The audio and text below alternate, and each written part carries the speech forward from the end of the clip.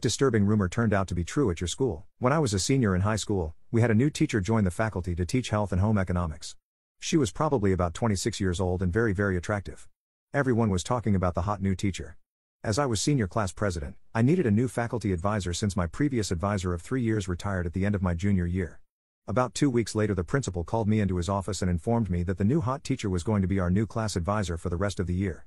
As a result, she and I spent a lot of time together, at school and off campus, organizing and running myriad events to raise money for the class, plan the prom, field trips, etc. Soon, the rumors started flying around that she and I were messing around.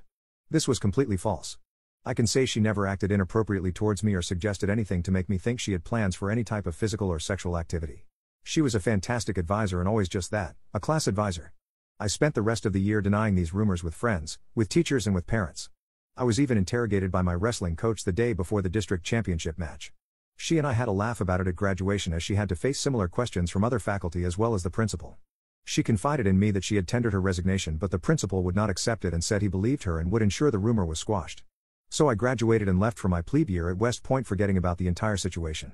At West Point, the first year is called plebe year rather than freshman year.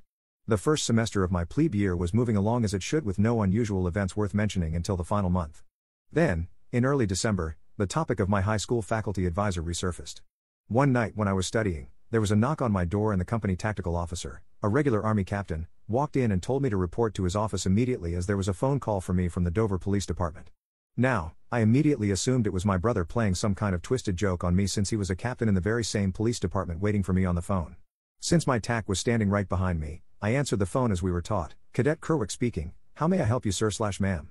I immediately recognized the voice on the other end. It was not my brother but a close friend I had grown up with and known for over 15 years. He said